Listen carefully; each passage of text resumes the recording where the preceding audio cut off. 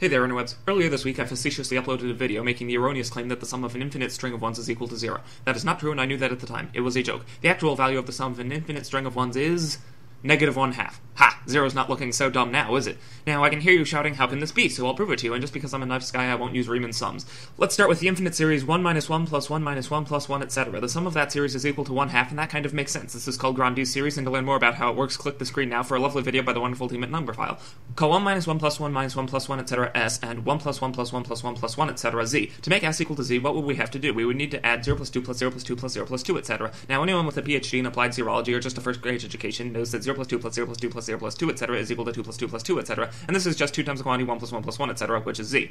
Now we have S plus 2Z is equal to Z. If we subtract Z from both sides of the equation, we have S plus Z equals 0, and we know that S is equal to 1/2. This means that Z has to be equal to -1/2. This is the kind of result that breaks my brain a little. I graduated high school, I passed multivariable calculus, and I use differential equations on a daily basis. I know that to go from -1/2 to 1/2, I just need to add 1, but 1 plus 1 plus 1 plus 1 plus 1, etc. is equal to -1/2. Adding 1 to that should literally be an infinitely small change, giving me 1 plus 1 plus 1 plus 1 plus 1 plus 1, etc., instead of 1 plus 1 plus 1 plus 1 plus 1, etc. There's no difference. What's more, Z is negative despite being entirely positive sums, and yet if I add another positive number, that somehow makes it equal to S, half of whose constituent values are negative? This makes no sense.